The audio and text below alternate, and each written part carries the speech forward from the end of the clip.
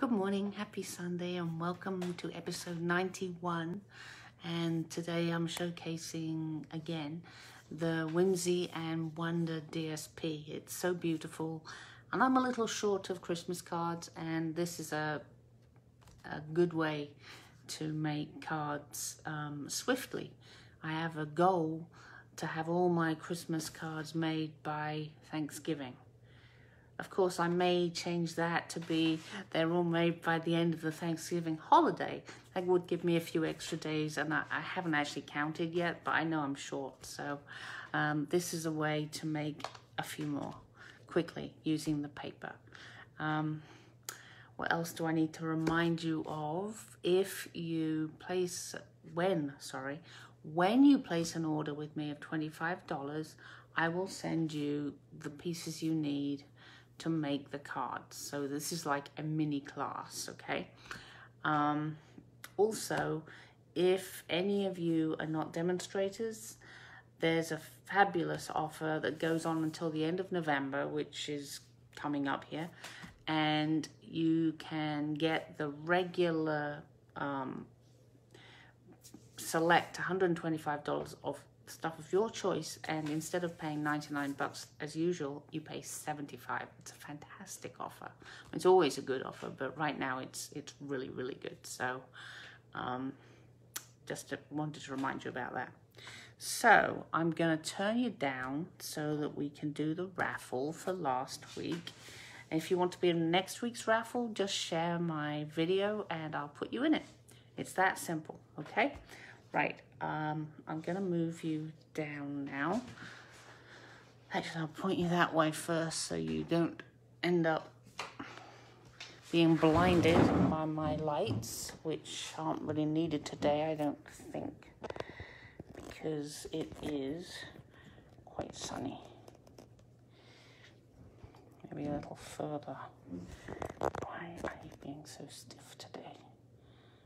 Well, that should work. Right, so, let me change my glasses so that I can hopefully see what I'm doing. It's a bit, I've got lights on, but it seems very dull. Don't know why. Anyway, last week I had 5 people shared: Barbara, Linda, Mia, Kathy, and Kim. So let's see who wins. 1, 2, it's Kim again. I think she's won the last 3 weeks, actually. Something like that. Right. She's obviously got the lucky... I don't know. I think she should buy... Kim, if you're when you listen, I think you should go and buy a lottery ticket. You seem to be very lucky at the moment. So let me show you what we're going to make today. So here's one. And I have a question for you on this one. When I was making this card originally, I was going to use this. Can you even see? Can you see? Can you let me know? It seems so dark. I was going to use this as a sentiment. But then I thought, I don't know. Is it this or that? So I thought I would ask you right now whether you like the stitched rectangle or the scallop matted circle. So let's see what we think. So, just put that over there. So this is the first one. Here is the second one. I love this paper so much I had to use it again, but this is one I haven't used, and same with this one. I hadn't used this one either. So okay, looks like I made the right decision in the first place with the circle, so we'll go with the circle. Thanks very much. So move that out of the way. Let's pull out our pieces. And I should tell you, because I'm doing DSP, obviously there are no sentiments, so I'm using the Merry Christmas from Evergreen Elegance because It really is. It's an elegant font, right? Or typeface, I should say. And my other favorite is The Stars Are Shining, because it has lots of sentiments. So I'm using, what am I using? The Stars Are Shining Brightly and Joy to the World. So just so you know where they came from, in case you are also short of Christmas cards and need to get going on some. So let's start with this. Got my Whisper White. Yes, I still have Whisper White, as I'm sure some of you do. It's as I think I've mentioned before, I always felt that if I ran out of white or vanilla cardstock, then it would be much harder to card.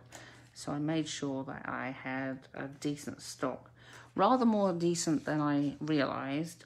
So when we discontinued Whisper White, I still have quite a lot of it. And probably will for a while.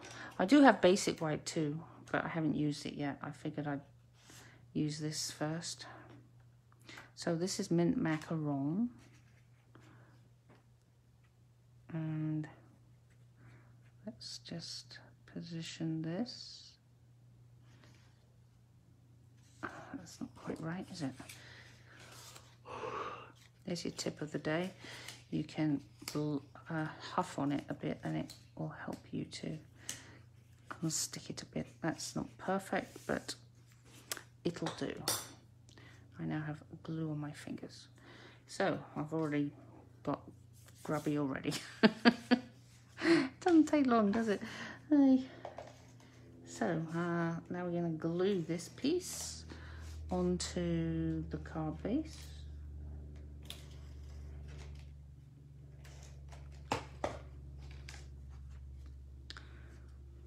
Let's see if we can get it a bit more even.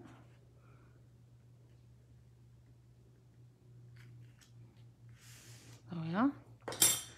And, oh, now we need to do the sentiment, which is going to be done in Mint Macaron, because everything else is Mint Macaron. So here we are.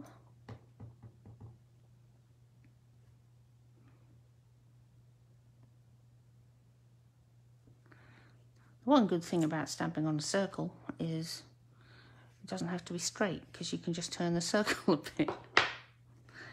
Yeah. So let's put this on its scalloped mat.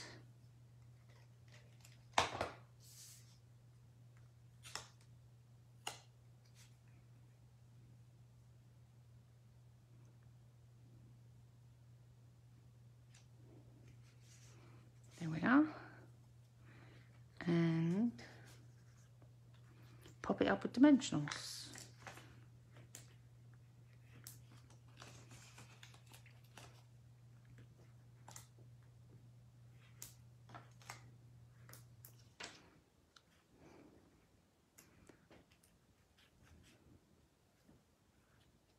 Oh, yeah.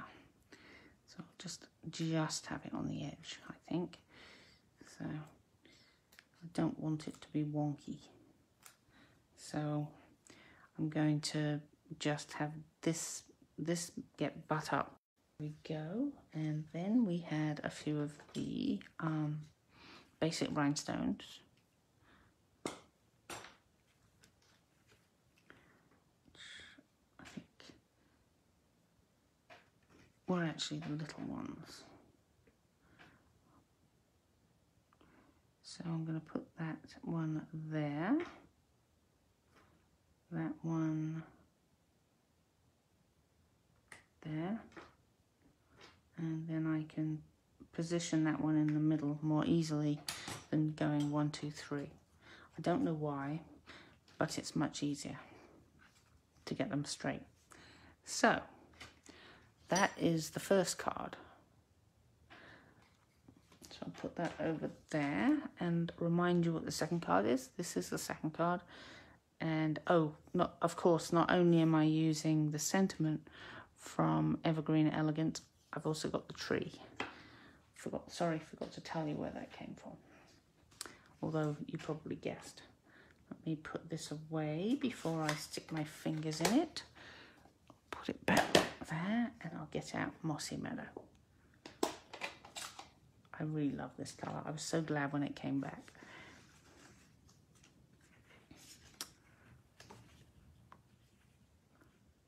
So it needs to go about there, I'd say. So let's stamp the sentiment.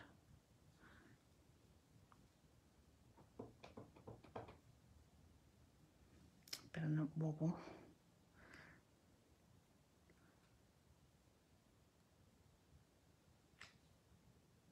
Excellent. And while we're doing stamping, let's do the tree. Take my weight away. I find these little A blocks invaluable for holding things down, but not really getting too much in the way.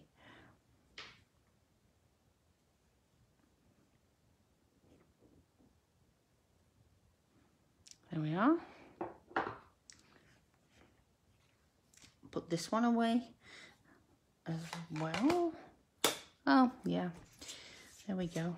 Had to happen, didn't it? Winnie will be laughing. Right, so let's put this on a Mossy Meadow mat. As you can see, these are all pretty fast.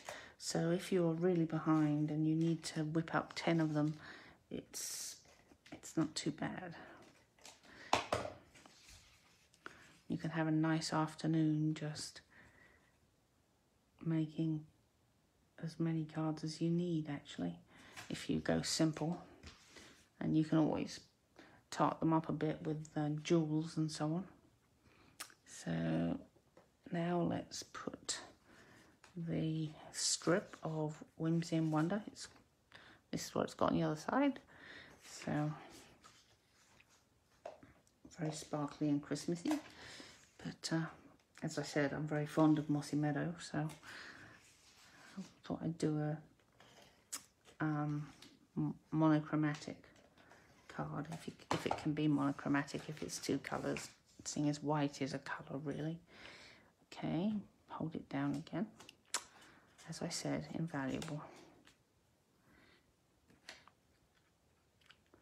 So I think about there makes sense. Yep. And then I'm going to pop this up with dimensionals as well. Sadly, I'm pretty much out of edges. I do like the edges.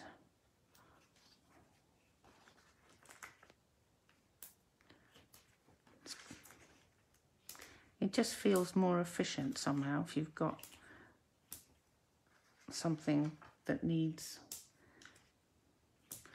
well, more popping up.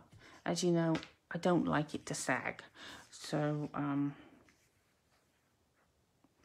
think about there. So we'll just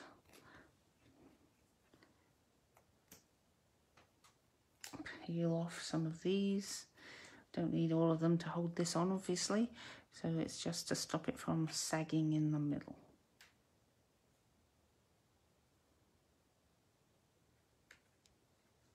And there we go. Card number 2 made. It's only quarter past, and I did witter away at the beginning, so it's not bad at all. And then finally, we're going to do some heat embossing because it's Christmas. Well, it's not Christmas, it's Christmas cards, and I seem to do a lot of heat embossing for Christmas cards. So this piece of DSP is so beautiful. I can't believe I hadn't used it previously, but I had not. So let me bring these in. I got 2 just in case. You never know with heat embossing. Move that out of the way. I'll turn that down so it doesn't blind you. I also love this side. It's a big wrench.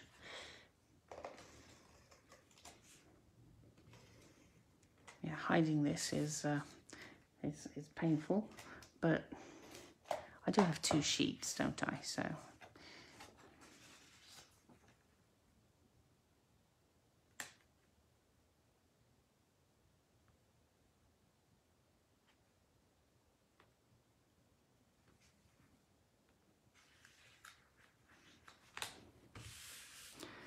seems to be a bit of a wonk today. Oh well. Not much I can do about that now. So we'll just move on. I'm going to put this on a Blushing Bride cardstock and get some decent frame around it with the Blushing Bride with these measurements. So now all we have to do is, where's my peg? Oh, here it is. This is a bit small, so let's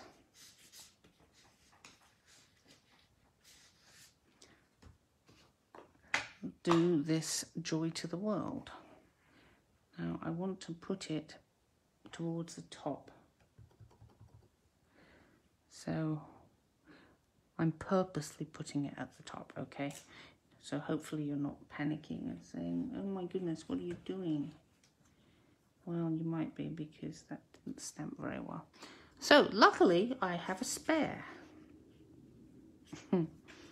Because these things happen, don't they? And you can't really tell when you've got this inked up properly, because it's invisible. So let's try that again.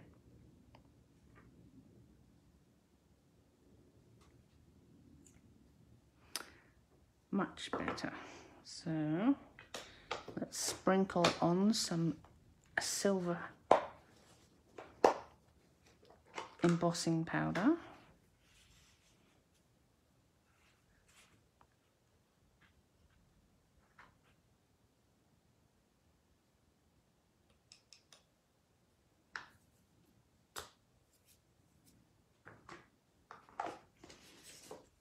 Grab my peg. And then I'm going to heat emboss it. So be careful with your volume if you've got it up a lot.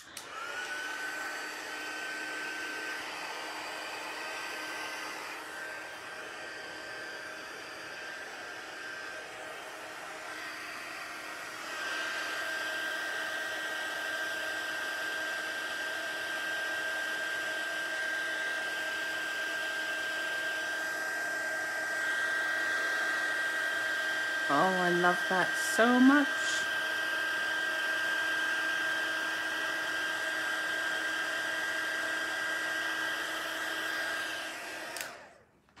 I remember hearing Shelley say that she loved heat embossing, and everyone knows she loves it, but she said she used to use an electric ring when she did home parties, and was a bit taken aback when she went into the kitchen to do the heat embossing and discovered they had gas. I'm not actually sure how if she told us how she got around it, but it must have been a heck of a shock. Much easier with our heat tool. Mine gets a lot of use around Christmas.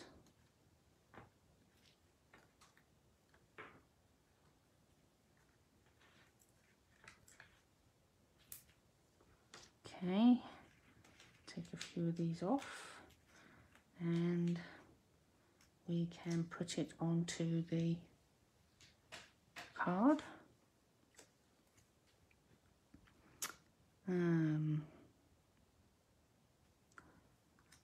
There we go, and it's going to have some of the big ones.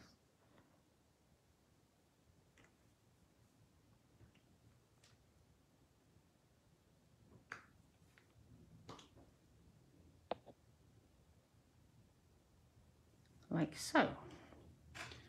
So, amazingly, even with talking and wittering at the beginning and reminding you of things, we've made 3 cards, and this video is only 20 minutes. So that tells you that if you focused, and this is a 2-inch wide piece, so you could cut 5.5 off the DSP, split it into 2-inch pieces, and you could have a kind of a production line going, and you could make quite a few of these cards quite quickly. So yeah, isn't it great, Barbara? I love watching the magic as it goes too. Yeah. So I hope you enjoyed this, and that if you are in fact short of cards, this will help to help you catch up. Okay, so thank you so much for watching. Don't forget to share, and I'll get you in the raffle for next week, and I'll see you then, and have a great rest of the day. Thanks. Bye.